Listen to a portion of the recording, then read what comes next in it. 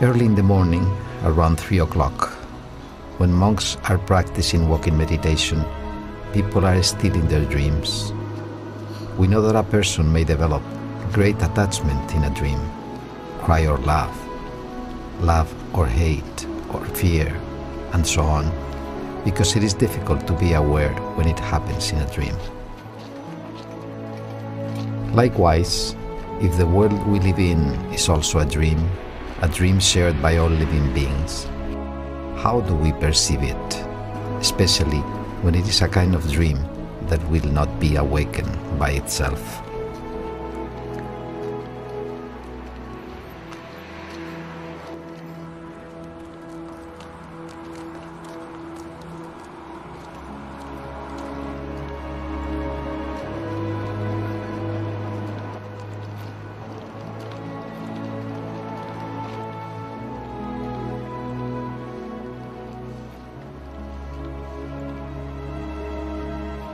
Neither dynamic nor static states would be perceived at all. Walking meditation helps to still the mind, like serene water under turmoil conditions. By alternating with the static meditation practices, concentration will function all the time and places. The strength of concentration would thus become extensive. Monks walk meditatively through the busy streets with eyes down. The dramatic contrast has captured the attention from people around.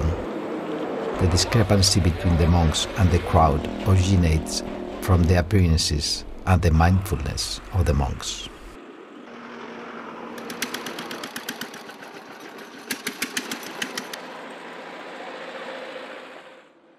No matter where they live, people have been waiting for a kind of touch. A touch that transmits among hearts that will be the beginning of an illuminated life.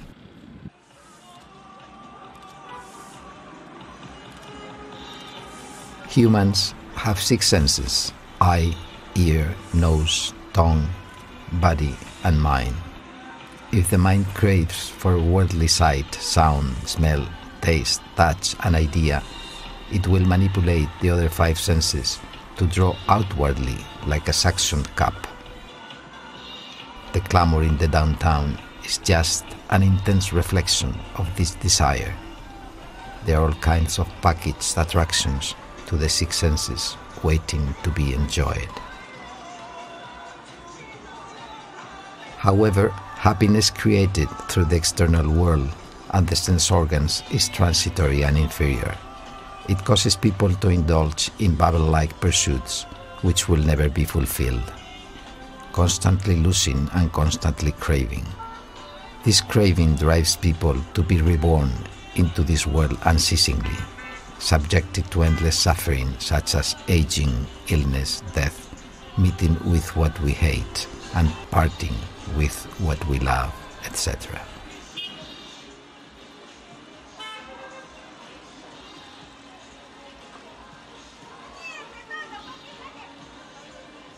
When the Buddha attained enlightenment, he recognized firstly that only if we stopped the functions of 6 senses, we could be free from involuntary birth and death. The ultimate joy will then emerge.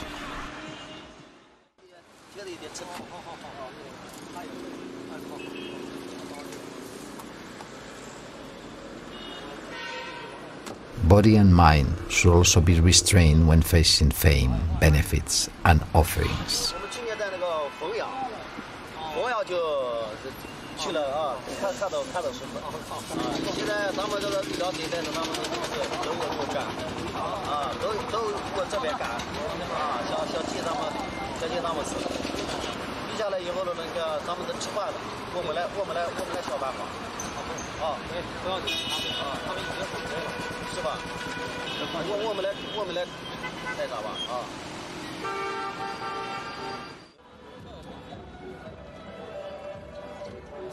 The Buddha warned earnestly that the world is the creation of the heedless 6 senses.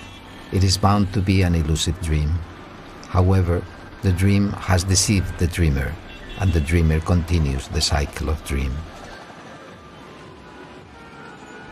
Despite of having experienced aeons of rebirths and regardless of whatever possessions they may have had, if in the eyes of people they are only worldly things, they will have nothing at all in the end.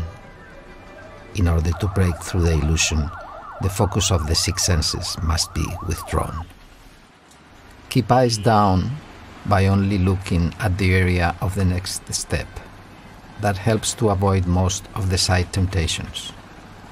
When the external temptation appears, eyes will move restlessly due to yearning. Taming them requires daily practice. Otherwise, a sudden movement or sound will trigger the eyes to dart out in a wild manner, with one caught unprepared. Similarly, shut off the ears from various sounds and pay no attention to any smells.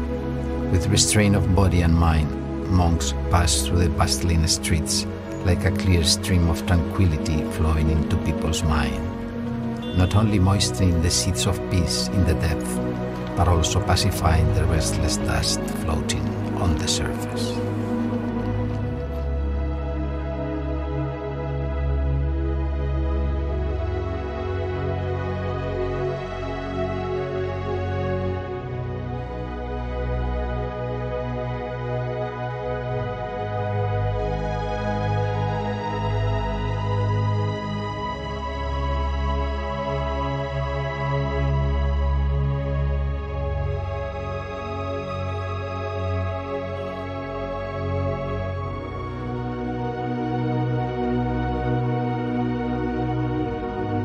When we gradually calm down, no matter the road underneath is asphalt or cement, clean or dirty, all discriminations begin to fade away, accompanied by a pure joy emerging afterwards.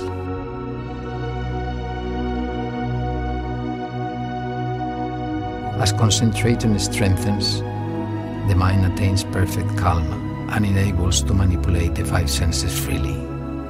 When the senses are released, everything can be perceived, and when they are withdrawn, the physical bodies seem to be isolated from the clamor of streets, and all the attractive qualities to the six senses have vanished. Even the breath has stopped, and walking becomes spontaneous.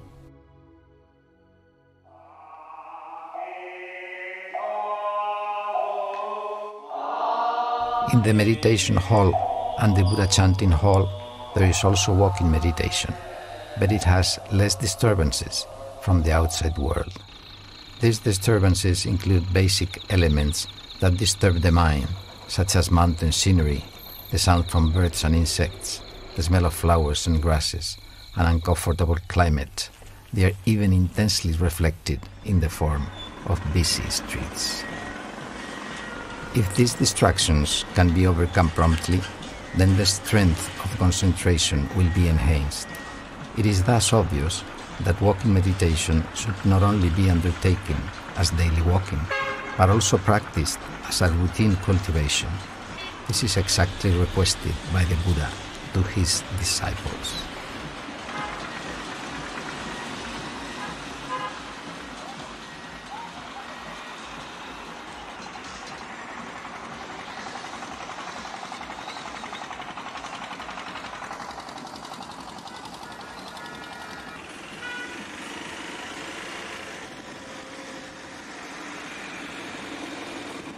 When lay people see the monks, some feel curious, some feel impulsive, and some are moved quietly.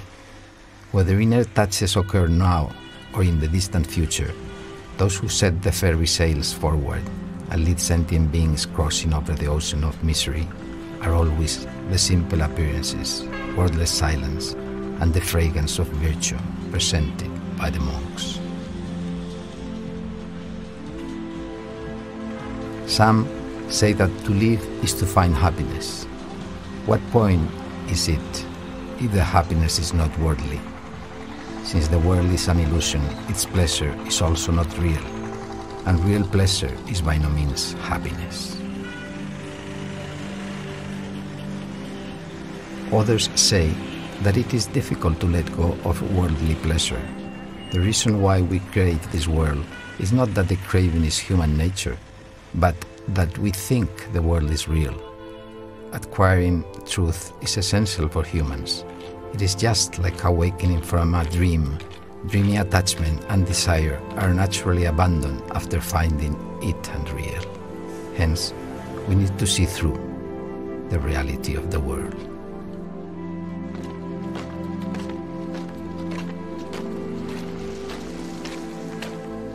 The night falls and conceals the uproar of the day. Amidst lights and liquors, singing and dancing, noise and excitement begin to continue in another way.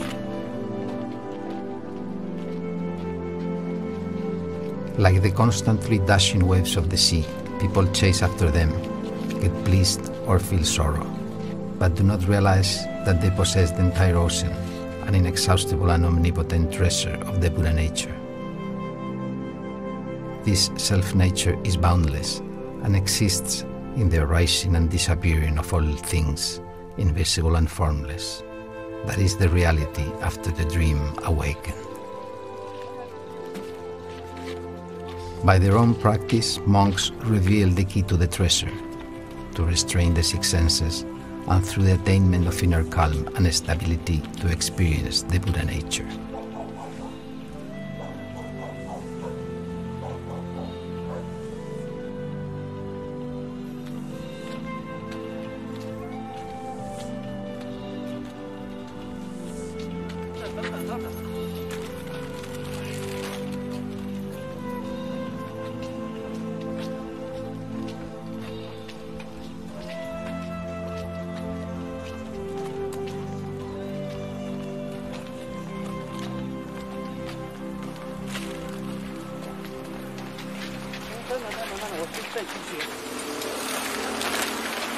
咱一辈子吧，多做好事吧，也叫向佛吧。你看他们像真正的和尚吗？像，为什么呢？感觉吧。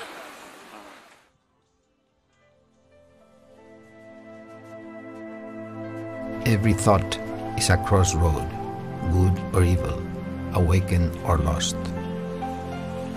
Only the eyes with enlightened wisdom can discern its course and guide people to step towards the truth clearly and honestly.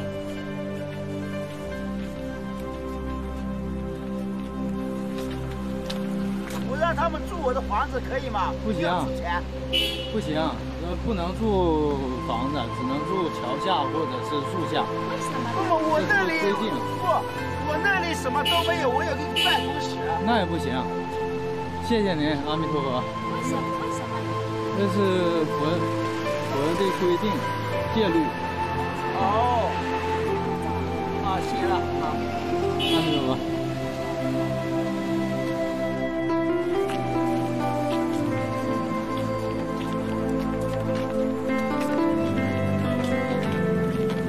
这怎么办？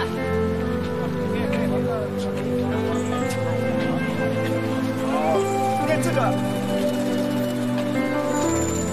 怎么办？是啊，以后啊，不允许再接受供养。哦，不允许再吃的，不允许再吃的。对，那怎么办？这，给他们钱行不行？你们明天给他们不能要了。是不说金钱戒，终身不摸钱。哦，行，那没办法。